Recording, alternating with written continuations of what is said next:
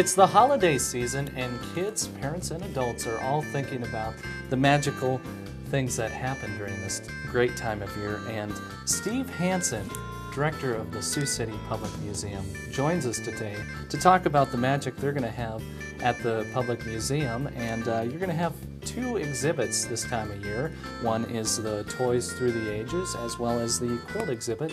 And first off, why don't you tell me more about the Toys Through the Ages exhibit? Great. Well, first let me say thanks for having us on today. Sure. And it is a great time of the year, and we especially like to do the toy exhibit because it does have an appeal across generations. We have families that come up, and this isn't the first time we've done a toy show, but it's the first time we have shown these toys where you'll have grandparents, as you mentioned, come up with their grandchildren and explain what those toys meant to them. And we have toys on display from the 1930s up through the 1970s, so it really is a broad range of toys, and it also shows you the evolution of toys, not just from a technical standpoint, but also materials and even just some of the themes. It's a good slice of life of each decade on what was happening culturally during that time. Now, I think there was one local personality that actually he collected these toys over the years. Right. Most of our collections or our exhibits go from our own collection, but in this case, there's a local collector, a radio personality by the name of Larry Fuller, does nostalgia radio theater along with his partner, and he's been collecting for quite a while, and he got obviously interested, like most of us, in toys when he was a child. And he was in the service, and when he came back, he started collecting, got the collecting bug, and has really put together just a first-class collection, and he's been very kind to share that with not just us, but with the whole community. Now, what types of toys has he collected? You know, just about every kind of toy, but what we have on display, you'll see a lot of wind-up mechanical toys. You'll see like Dick Tracy cars, some of the early radio shows, some of the things they would have had, you'll see those. And then, like I said, it goes up into the 70s, you know, maybe Candyland, which is still being sold today, pop guns. It's just a nice array of spaceships. It's fun stuff. Now, I'm sure he's probably got a couple toys in there that have some great value or worth nowadays, right? Well, you know, yes, would be the short answer to that. But for most people, when you come up, other than the person who's just out on their eBay or something, and the real worth is the sentimental value. And museums in particular are about evoking memories and hopefully teaching along with those memories. So if a child comes in and is looking, let's say, at a toy from the 1940s, and they say, well, why did they make that out of wood? In all likelihood, certainly grandpa or grandma can say, that's because that's all they had to make out of that time. They made toys out of wood because all the metal was going to the war effort. And they may or may not get into that. So it can really be a fun experience, but it also can be a very educational experience.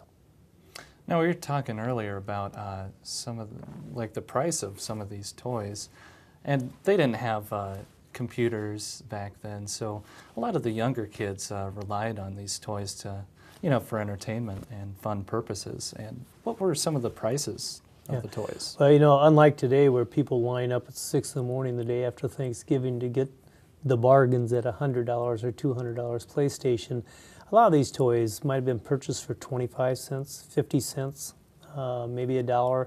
But if you spent $10 on a toy, especially in the 40s, you were spending pretty good money back then, which makes sense. But so, like anything else, the price of most things was lower. But it is pretty amazing the evolution of when you look at what used to captivate the imagination of a child and the price it costs to today's high-tech world. They may have got better bang for their buck back then. Now, what are some of the reactions of the people and maybe some young kids actually taking a look at these old figures? You know, of course, you'll hear a lot of kids say, well, how did it work? Where's the electric cord? Of course, you just didn't see that. I think what you get is there's just that universal appeal. There's some things that are always going to appeal. If you have something suspended and it's a rocket ship, maybe it was Dick Tracy in a rocket ship back then, but today it could be Buzz Lightyear, or Star Trek. So maybe in the case the faces change and the technology changes. But I think what I see is the adults, it's more nostalgic. The kids, it's more of an awe and a wonderment. Do you know how many toys you have on display at the museum? Oh, you know, I would say probably a couple hundred. There's quite a few in there. I didn't actually do the count, but there are quite a few there's enough in there to whet the appetite of any person who enjoys seeing toys. Oh, sure. And wasn't it a period over 40 years? 1930s through the 1970s, so it really does cross the decades. And if you think about the changes from that time, from the Depression years to the World War II, Vietnam, up into the 70s, up in the disco area, quite a few changes that you can see, and some of those are reflected in the toys. Okay. All right. Well, that is the toy exhibit, and that can be seen at the Sioux City Public Museum. And we will be right back speaking more with Steve Hansen from the Sioux City Public Museum. We're going to take a quick break. Please stay with us. We're going to be talking about the quilt exhibit coming up next on Siouxland Community Media.